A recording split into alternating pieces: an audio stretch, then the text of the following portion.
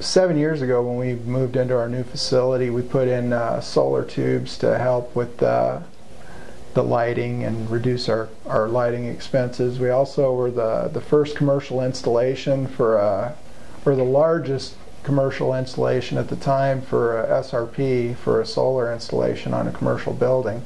That was 7 years ago. It wasn't as common then.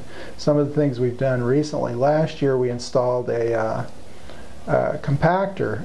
The thing behind the compactor and saving the cardboard, right now trash fees are a big expense in our industry. To have the trash picked up, it's $35 a ton, plus $350 a pull to have the trash removed from the operation. So not only are you saving, you're getting paid for the cardboard that you're saving, you're also saving the $35 a ton in your trash expense. So that's been a few of the things that we've done. And then Roger recently has implemented the fleet, if you'd like to. Yeah, basically our old trucks were typically running the 15 to 17 miles per gallon.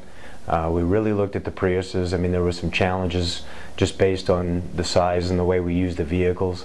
The superintendents obviously don't do a lot of physical work.